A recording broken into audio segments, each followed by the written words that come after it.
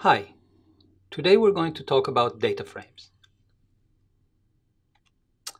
Data frames are a special type of RDDs.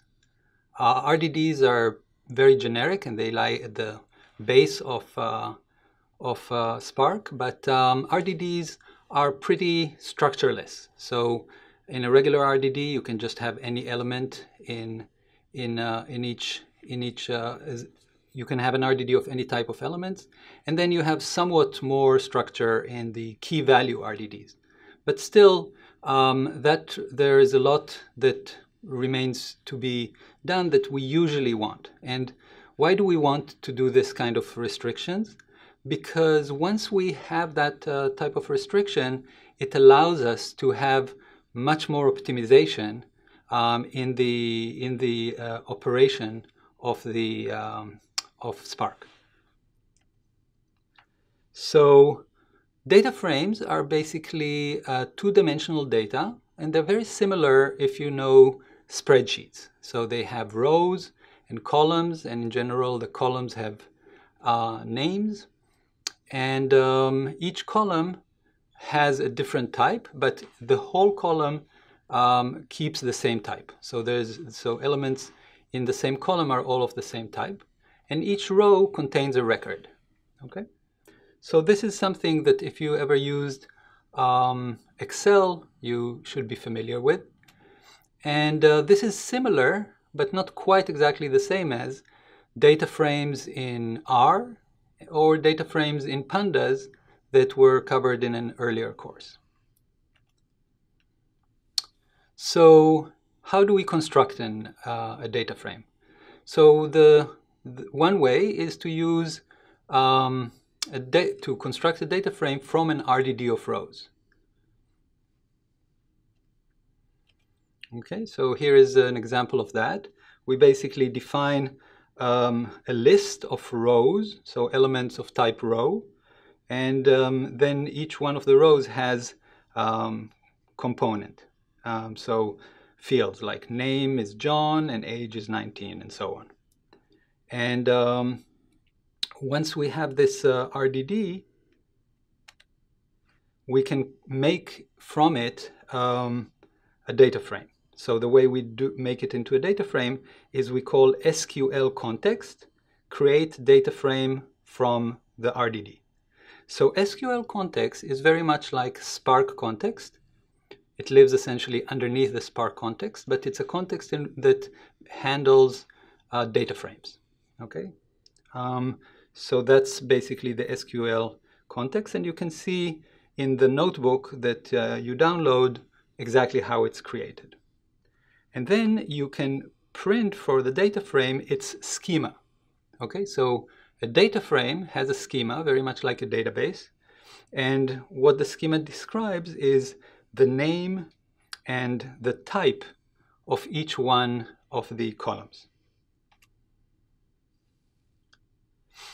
Okay, so a data frame is really nothing more than an RDD of rows, plus you have some high-level information that is the schema.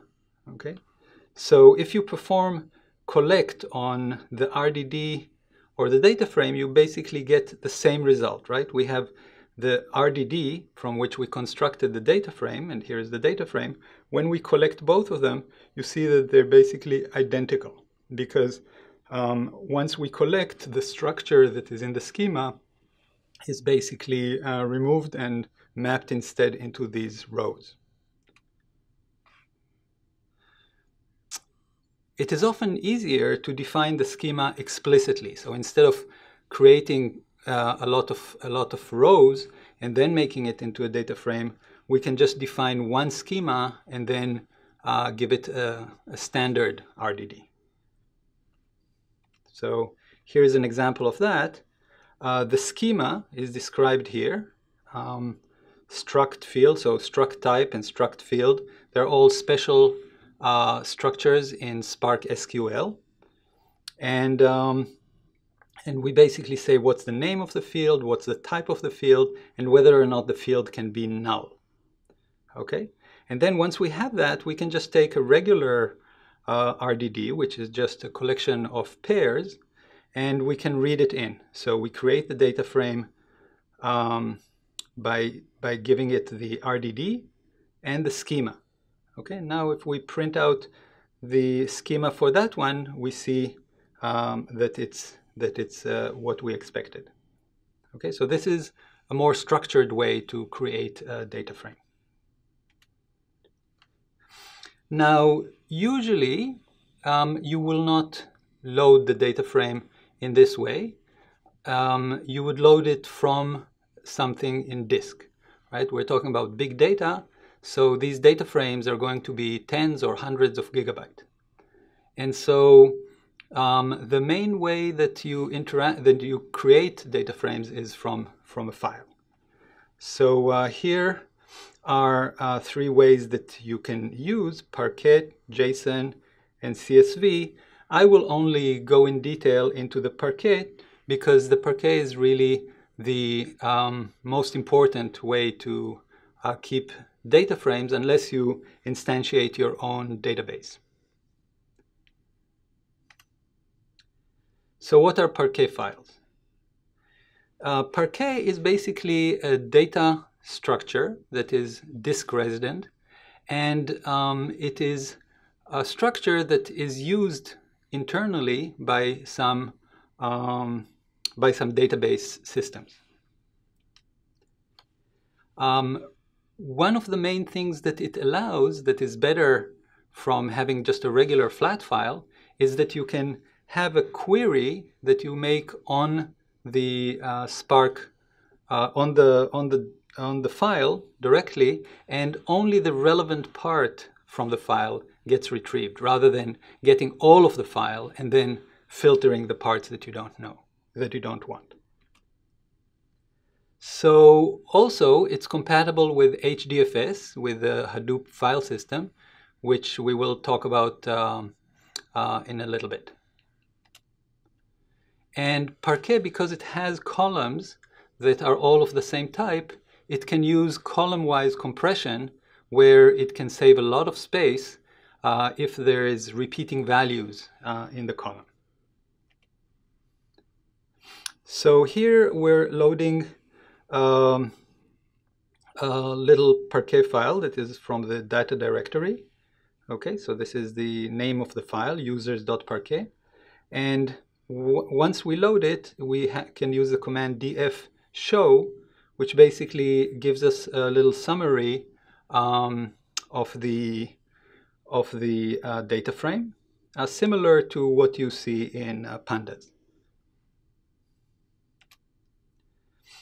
Okay, and here is a way to select a particular columns from this data frame. Okay, so we select name and favorite color, and we see just that data frame, those columns in data frame 2.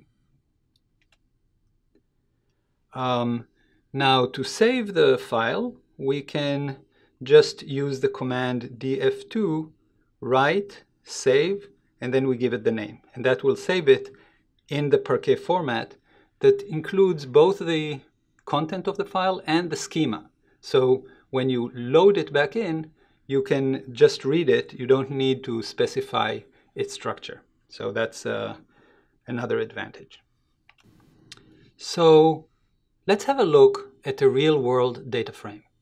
So this is a data frame which is a small part of a bigger data frame that stores meteorological data from stations around the world, and that we're going to use in the coming weeks in order to do some analysis of meteorological data.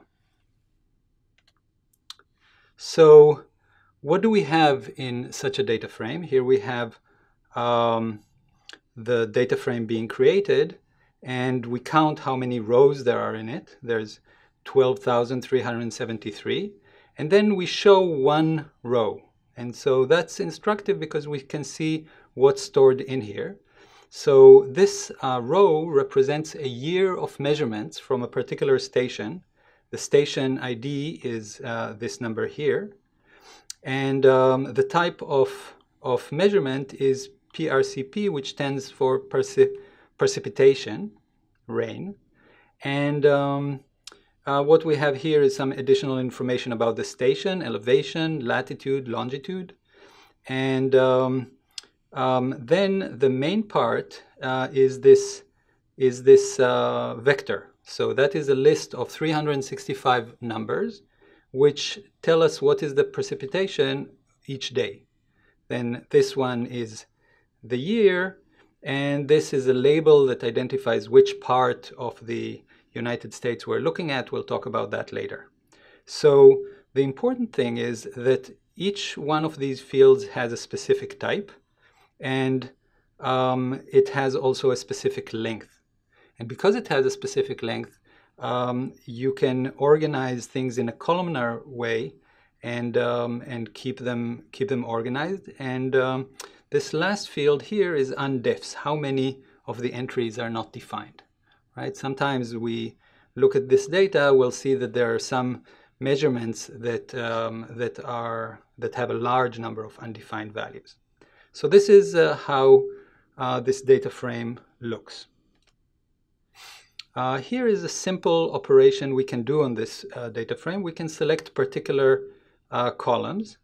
So we select station, year, measurement, and we show 5 rows. Okay, so we see they're all from the same station, different years, 1991, 1994, 95, 96, 97, and they're all precipitation. Then we can take the file that we have that was actually loaded from a pickle file, and we can store it as a parquet file. Okay, so this is the commands for doing that, and that's a good way to store things, as we will see in the next video. So to summarize, data frames are an efficient way to store data tables or spreadsheets. All of the values in a column must have the same type. And a good way to store a data frame on disk is to use a parquet file. So next time, we're going to talk about how to do operations on data frames. See you then.